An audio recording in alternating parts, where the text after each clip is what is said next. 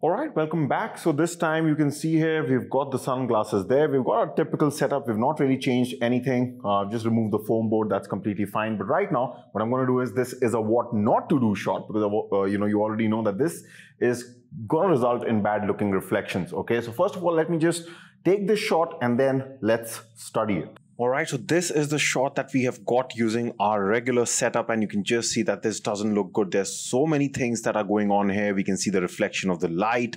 You can kind of see, maybe the foam board and the other things here. And this time I'm slightly lucky that this is not reflecting me back. Okay, otherwise that is also an issue.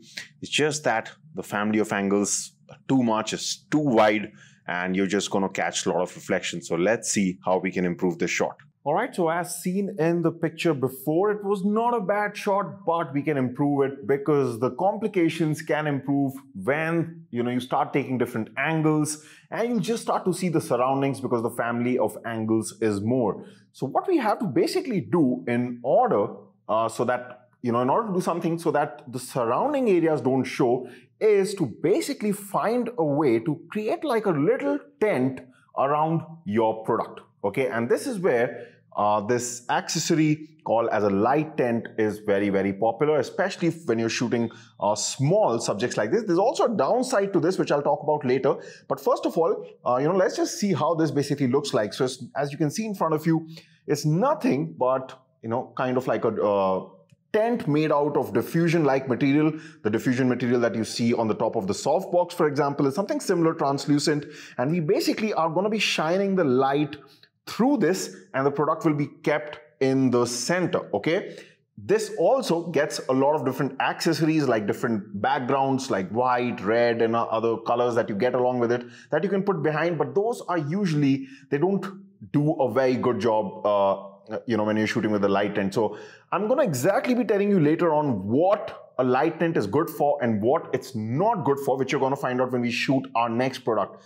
But for this particular product, like the glasses, which are just giving off reflections from a lot of sides, something like this can work fantastically well. So what we're going to do is, we're actually going to be putting a light behind the Godox light that we've been using. We're going to just be putting behind. You can actually put it on any angle. I'm just going to be putting it behind so that we get the shadows of the sunglasses in front, and that just looks like really cool, as you're going to see. Okay, but this time the best part is that we're not going to have any problems. And I know what you must be wondering right now, but Kush, what about the reflection from the front? Now, this is a fantastic part about a light tent, okay, which I want to show you. So this is your camera, and you get, even on the front, you get this thing with just, there's a Velcro and this attaches. So this whole thing closes. Now you must be wondering, Kush, then how do we shoot? That's because we've got a little hole here, like you can see. And through this hole, the camera goes, and I'm going to be showing you how that looks also. So that even from the front,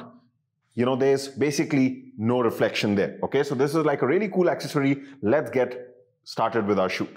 All right, so you can see that I've put the sunglasses there. This time I've just replaced the plexiglass with a foam board. Okay, so we're not basically going to get an exact reflection of the sunglass because I tried that. It wasn't looking too good. Okay, I've just found the slightly rough shadows that this foam board was giving were just looking much, much better than an exact reflection of the sunglass, but that's very subjective. But basically you can see the light is behind the light box. You can even have it at any angle. And the best part is you can even have, if you have multiple lights, you can even have them on the sides because every part of this is translucent. Okay, now the important thing is we are basically going to be closing this down and then putting our camera through this. So let's do that. All right, so I'm all set. I'm just going to basically peep through this like this. And this is going to be amazing because now there'll be absolutely no reflection from any direction, and I can see the sunglasses are looking absolutely perfect through this. The only downside, as you can see here, is I can't use my tripod. I can use my tripod, but it's just slightly more difficult, but that's not such a big deal. We have a lot of light, so the ISO really won't go up here, but you definitely are restricted from an angle point of view. Okay, that is one of the downsides of using a light tent.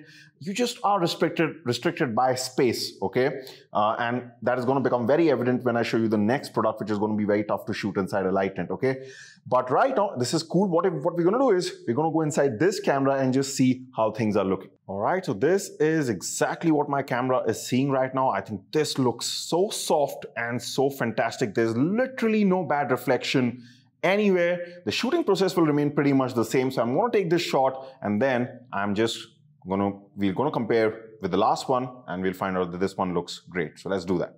All right, so this is the shot that we have got from our light tent, and immediately you can see this looks way better than what we had got before. You can see this literally almost no reflections. What you're seeing here is more like the texture of the sunglasses themselves.